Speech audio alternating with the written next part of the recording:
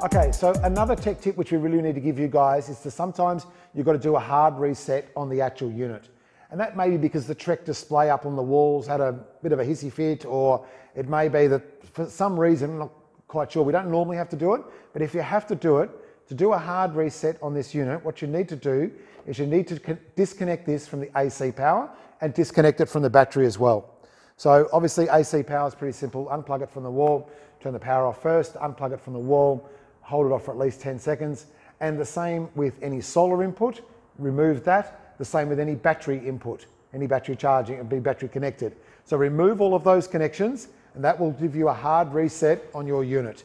All right? Don't have to do it very often, but if you're instructed to do that by customer service, or there is, I think there's one fault code in the manual which tells you to do a hard reboot, that's how you do it.